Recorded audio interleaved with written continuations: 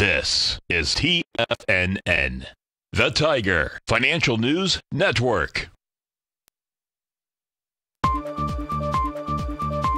TFNN Headline News Update.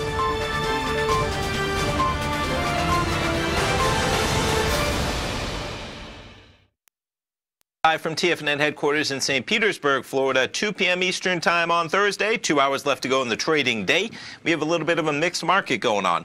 Dow Jones in the positive, 112 points, trading at 26,329. Rest of the indices in the red. We got the Russell, negative 1 point, trading at 1565.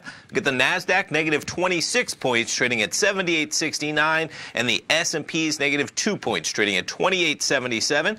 Oil, up 24 cents, trading at 62.69. Just saw a headline flash. First time Brent priced above $70. Quite a market in that oil market.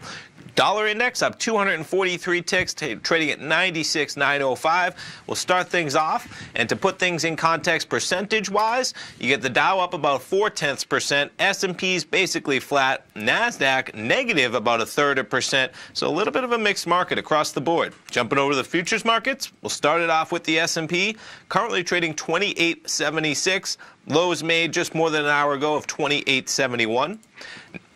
NASDAQ 100 trading at 75.45. We were up there early this morning, approaching 7,600.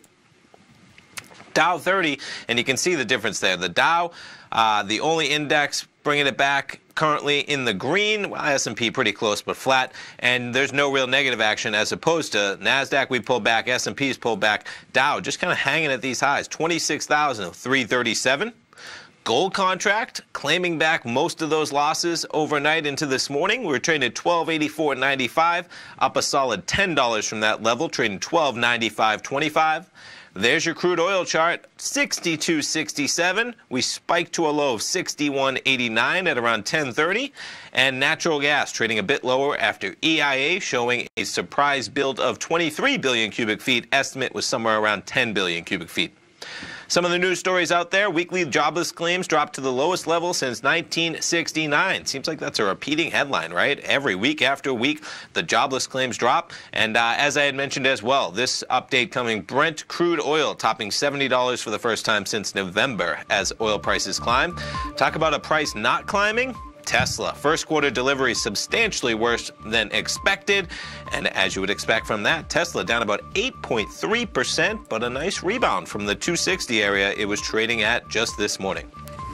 Stay tuned. We got our man Dave White coming up right now with the Power Trading Hour, live from 2 till 3. Tom O'Brien live from 3 till 5. Have a great Thursday, everybody.